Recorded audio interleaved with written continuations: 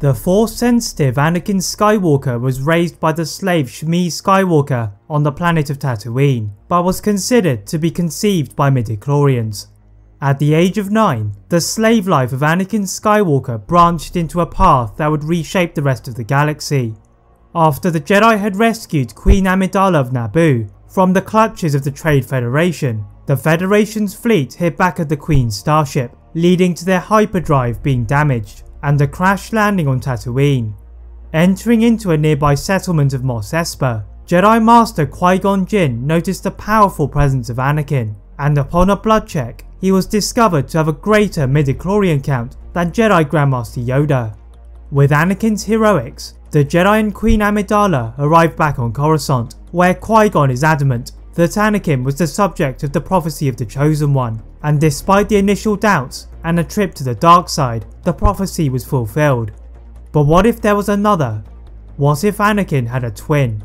As you're about to find out, the existence of another Anakin could have altered the galaxy. Qui-Gon walked down the ramp of the Queen's battered starship, feeling the soft sand beneath his feet. Reluctantly, the Jedi Master allowed Queen Amidala to join him in his quest to find a new hyperdrive, but he was focused on something he had felt as he landed. A great convergence in the Force was here on Tatooine, and Qui-Gon was going to find it. Walking through the clouds of sand, the group entered the spaceport of Mos Espa and found their way to Watto's workshop.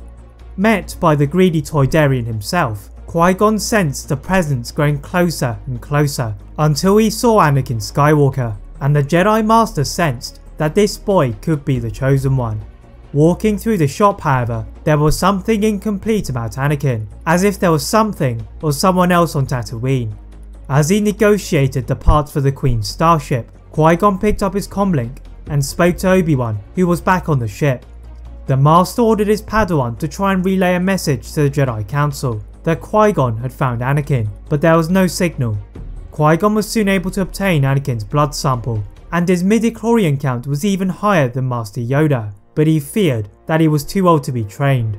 The Jedi Quinlan Vos, who was also stationed on Tatooine, had seen Qui-Gon walking in the streets with young Anakin, and contacted the Jedi Council, who were intrigued, as Qui-Gon already had a Padawan in Obi-Wan. On Coruscant, the Council are curious and ask Vos to ensure that Anakin is returned to the Jedi Temple for their assessment on if Anakin could be trained. Elsewhere in the Galactic City, Darth Sidious had obtained the coordinates to Queen Amidala and had given them to Darth Maul, but Palpatine had failed to hear from his apprentice since his arrival on Tatooine. With Chancellor Valorum's leadership starting to wilt under the pressure of the other politicians, Palpatine had to remain on Coruscant, so he chose to reveal his thoughts with his master Plagueis, and the wise Dark Lord of the Sith travelled to Tatooine himself, knowing that Palpatine would soon be able to manipulate his way to the role of Supreme Chancellor. Landing in one of the valleys of sand outside Mos Espa, at last Maul receives his communication. Maul recalls what he had seen concerning Anakin, and Plagueis instructs the Zabrak to focus on the boy, and not the Jedi nor the Queen, as Palpatine had instructed. The two Sith walk into the town with their hoods over their heads, and approaching Watto's workshop, the Toydarian's eyes widen at the sight of the two Sith. As they force choke the dealer, Watto referred them to Shmi Skywalker's home, and they leave Watto slumped over his counter, stealthily darting through the busy streets to the Skywalker home. Plagueis opened the entrance with a small swipe of his hand, and Shmi opened it and was towered by the Sith Lord. Plagueis entered first, and Shmi revealed that Anakin had left with the Jedi, but the Sith Lord sensed Shmi was hiding something. After a number of force chokes, she unveiled the location of another Anakin Skywalker, who was also a capable mechanic and pilot on the other side of the town and in a cantina. With great confidence, Maul led Plagueis through the centre of Mos Espa, and inevitably their cover is blown.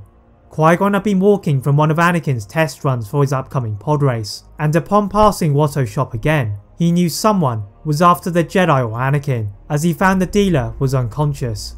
Putting a hand on his lightsaber on his belt, he felt the darkness in the Zabrak in front of him, and lunged towards him.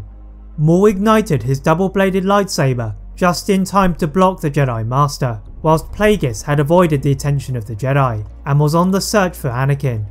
The two duelists sparked the streets of the spaceport, until Plagueis' ship hovered above Maul, and they could both leave with Anakin's twin at his side. That is it for part 1 of What If Anakin Had a Twin. If you'd like to see a part 2 soon, please like this video, turn on that notification bell, click that subscribe button on this channel, as well as on my other channel What If Films. And as always, leave a comment on what if you'd all like to see next, and how I can improve my videos. Thank you all very much for watching, and see you next time.